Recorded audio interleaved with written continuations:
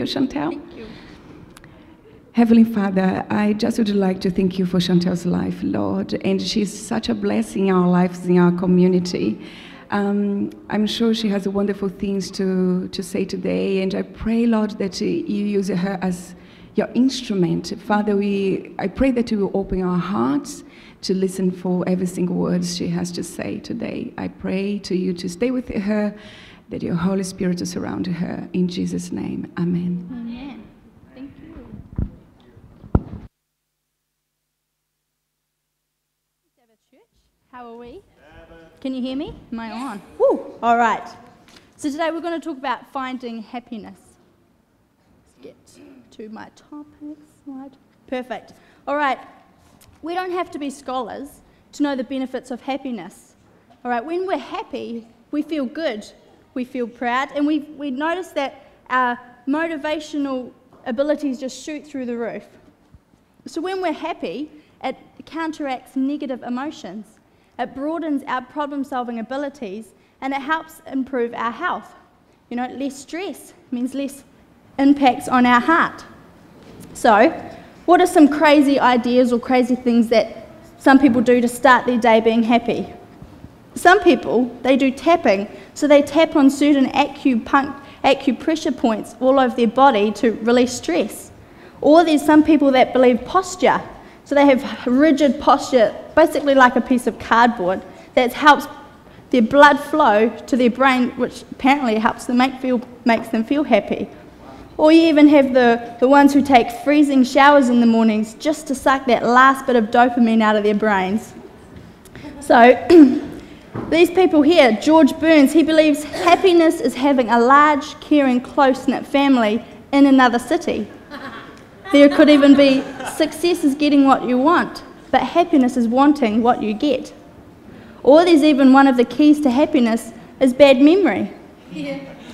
Material things like a nice home, a successful job, and a wealthy income, can contribute to someone's happiness.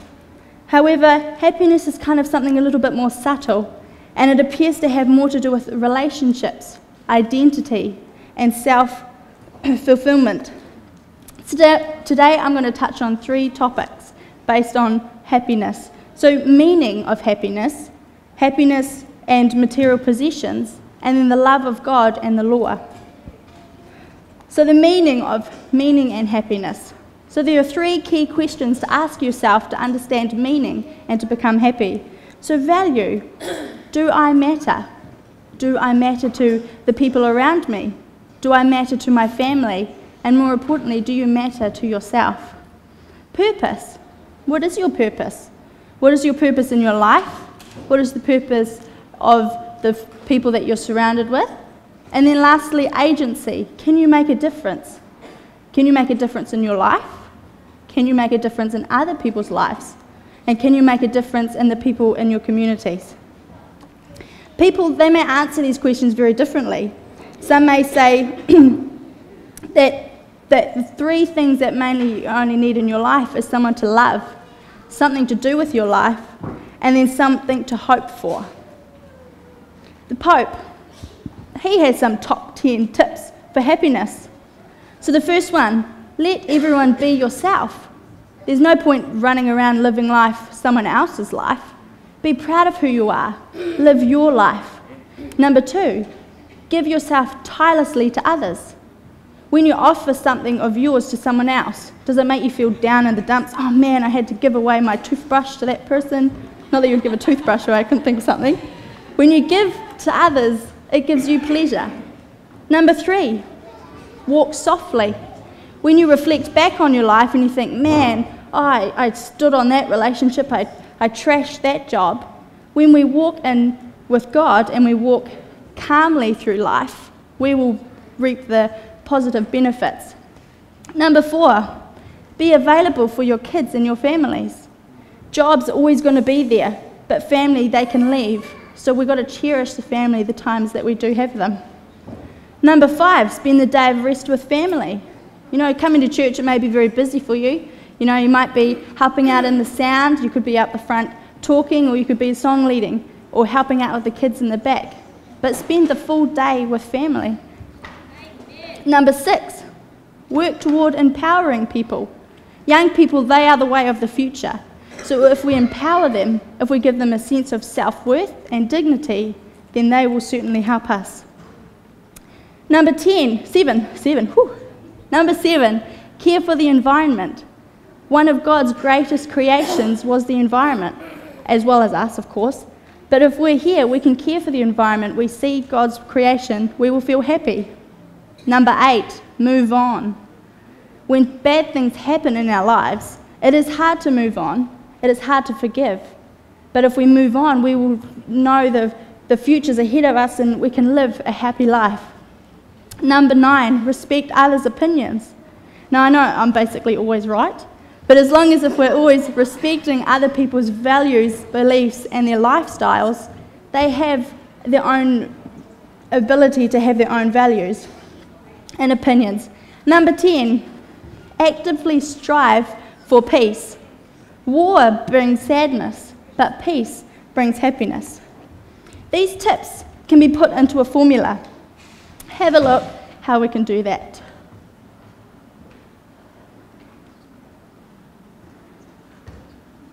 Burnsy.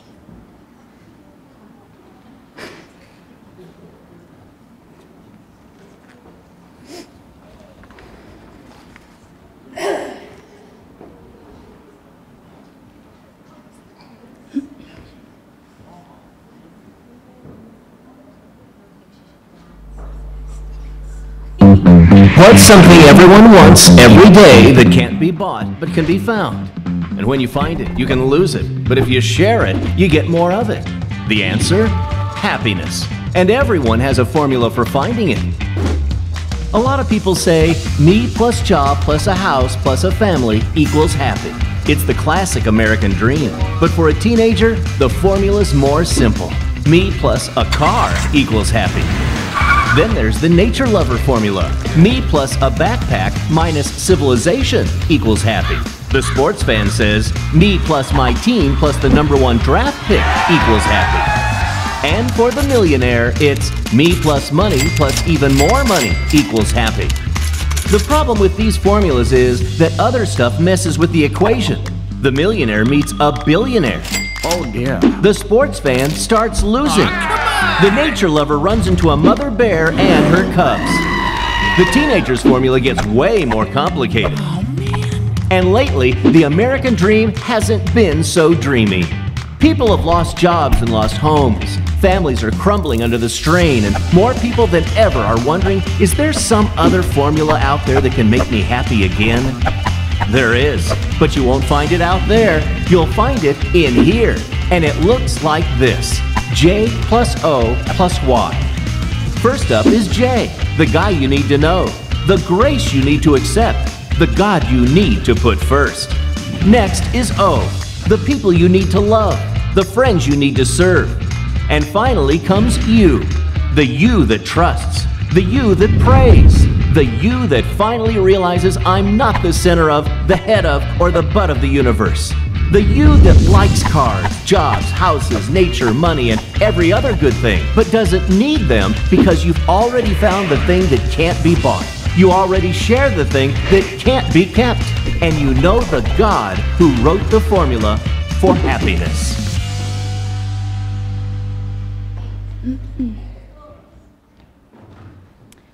So, what is our formula? Are we the young teenager or a naturist? Are we a millionaire in our lives? Material possessions, they can contribute to do material possessions contribute to a full life? Bob Marley's last words to his son Ziggy was, money can't buy life. See what Jesus says in Luke 12 verse 15. Then he said to them, watch out, be on your guard against all kinds of greed. Life does not consist of abundance of possessions. Clearly, there is a place for possessions, but an abundant life doesn't consist of abundant possessions. We would be naive to romanticize poverty, but it doesn't measure up with happiness. Jesus had a lot to say about money and possessions, maybe because it was a good barometer for our hearts, our attitudes, our values, and our priorities. We can learn from this when Jesus responded to two incidences in the Bible involving money. So first off, we have the rich fool. This guy, he had a pretty good life. He had so many possessions that he didn't have enough storerooms to store his crops and his live feed. So what did he do?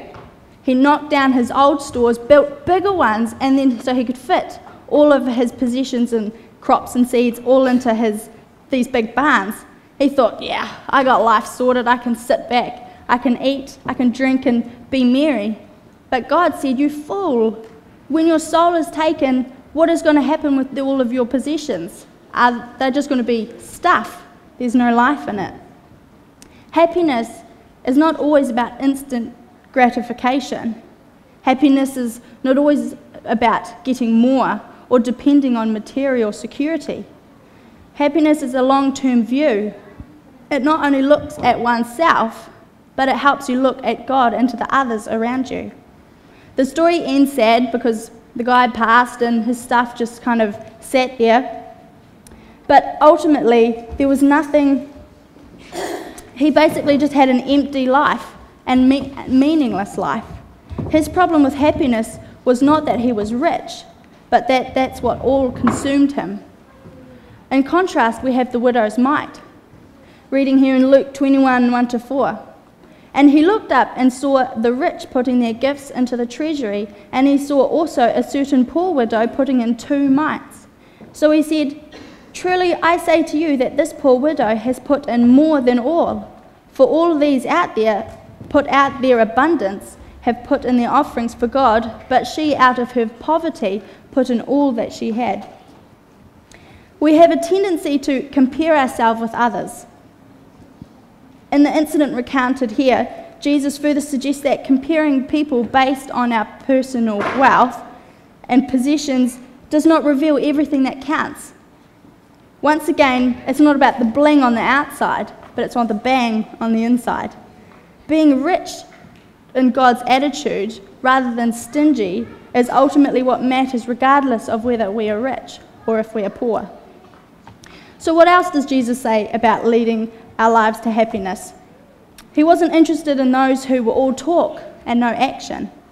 Jesus' brother captures this attitude nicely in James 1 verse 22-27. All right, do not merely listen to the word and so deceive yourselves. Do what it says. Everyone who listens to the word but does not do what it says is like someone who looks at his face in a mirror and after looking at himself goes away and immediately forgets what he looks like.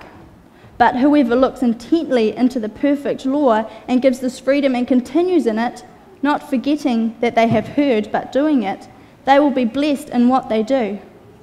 Those who consider themselves religious yet do not keep a tight rein on their tongues deceive themselves, and their religion is worthless. Religion that God our Father accepts as pure and faultless is this: to look after orphans and widows in their distress, and to keep oneself from being polluted from the world.